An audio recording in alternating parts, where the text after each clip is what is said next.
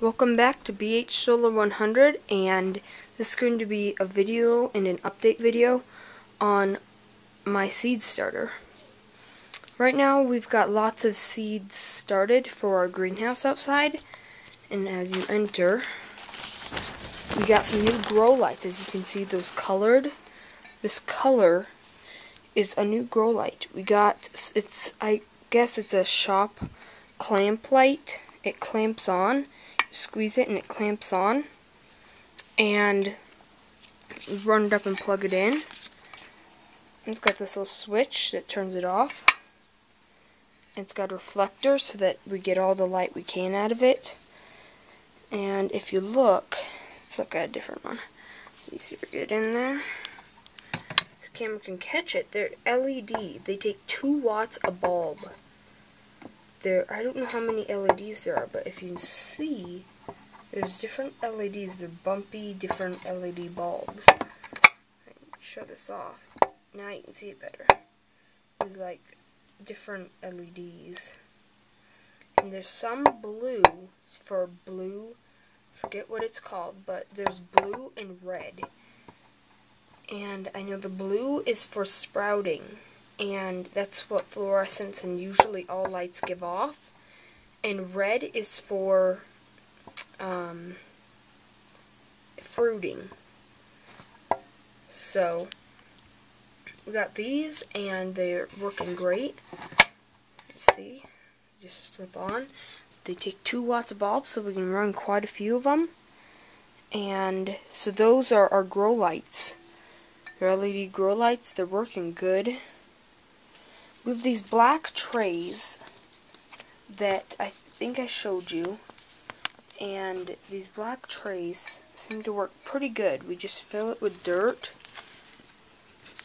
and as you can see, dirt in there, and plant seeds, and then with tape, and we put front, middle, back, and then we have a little divider right there. It's a piece of bark right there. And so first we have purple tomatillos, basil, purple ruffles, and yellow pear tomatoes. So these would be the purple tomatillos, or tomatillos. I think it's tomatillos though. I don't know if you can see this. Sometimes the grow light doesn't help to see. I think you can see them better now. Those are the basil.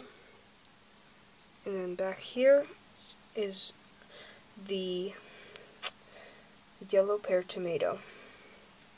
So keep you updated on everything. These will be going in our greenhouse.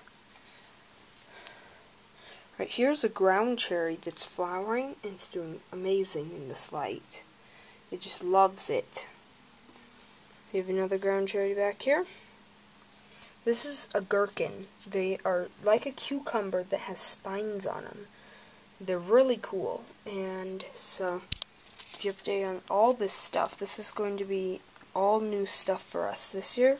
We put saran wrap on it to keep all these seeds wet and everything under here and warmer. It's down by our wood stove, so keeps it warm. Right in the front is albino bullnose peppers. This is sweet basil, and then what's back here? This back here, if you can see, some are coming up, is Italian peppercini. So I think it's peppercini. It's, let's see, Italian pepperoncini or peppercini. So. And then we have broccoli, or this is cauliflower, right here. Tons of cauliflower. And then that's broccoli back there. And I forget what this middle is. But we have it turned around so that you can't see it. The tape. And then under here, there's different things that aren't sprouted yet. These are petunias right here. And these are called roselles. They're super cool, different plants, different looking plants. They're supposed to put off beautiful flowers, that really, you can eat them and freeze them and make jams out of them. Let's keep you updated on that. Different stuff back here. I'm not sure quite everything.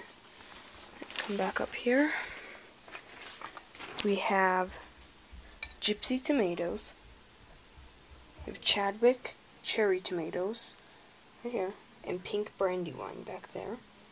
We're just trying to sprout some spearmint, some tobacco. This right here is, I can't remember, it's a pepino melon. This is a White Wonder watermelon. These are tons of different peppers that we planted. There's 50 of them. They're bell peppers. Those are tomatoes back there. These are provider beans, bush beans. They're doing good, and I want to know if anyone can tell me if you can pinch the flowers off and they'll still flower after that. That would be helpful to know. And then we have some stuff in here. A few things came up.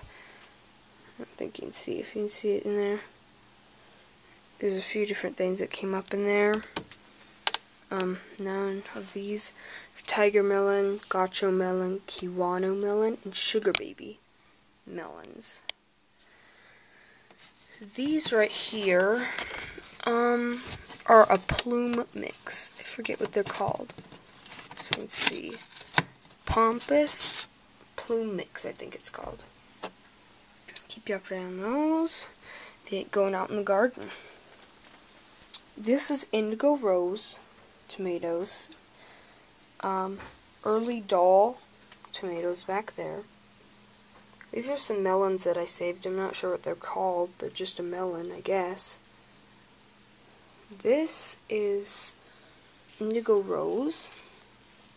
This is albino bullnose pepper. This is what they look like when they come up. This is purple of silicacy cauliflower. Different things. Big Bertha peppers are coming up. Purple beauty peppers are coming out. And lemon basil. That's some corn. I learned that corn is actually better to be started indoors than outdoors. So if you have corn, don't wait till to start it outdoors. If you have the room, start it indoors. And then nothing really came up in here. This is columbine, silver dust, columbine giant mixed. So different things are coming up in here. Can't really see it though. Basil Genovese, radicchio tall, radicchio short, they're coming up. And then this is the last of it. This is a pumpkin. We saved our seeds, and this is a 2-week-old pumpkin. You can see this, it's in a nice 2.5 quart, about 3 quart container. It's getting ready to flower if I can get up there. And I don't want it to, so if you can see that, that's a flower right there. It's getting ready to. It's only 2 weeks old. It's a monster of a plant. So that's very cool. And somebody commented on how I water my plants, and we have a sprayer that you fill with water, and you just push a button and it comes out. It's a little more complicated. We got this online. You can also get it at Runnings. And it's Sure Spray Chapin. And it's got this. And I can't open it, but it's full of water, if you can see that. It's a gallon. And it's got a spray hose that comes out. And you grab it. So I can get it. And you got a button on top that you push. And water comes out. Let's see, I'm pushing that button.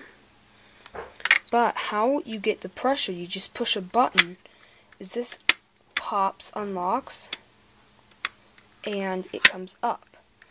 and you push down, and you hear the air going in there. And then it locks. It locks again. You carry it around, and you can spray. We love this sprayer. It just works great. We spray everything with it. It's a gallon. And I hope this answers your question. It's just a nice little sprayer. It's nice. We carry it around. So, if you want to look into one of these, they work great. I would highly recommend them. Thank you for watching this video. Hope that you had a good time watching it and learned something, and I hope that I can learn from any of you out there. This is BH Solar 100. Have a nice day.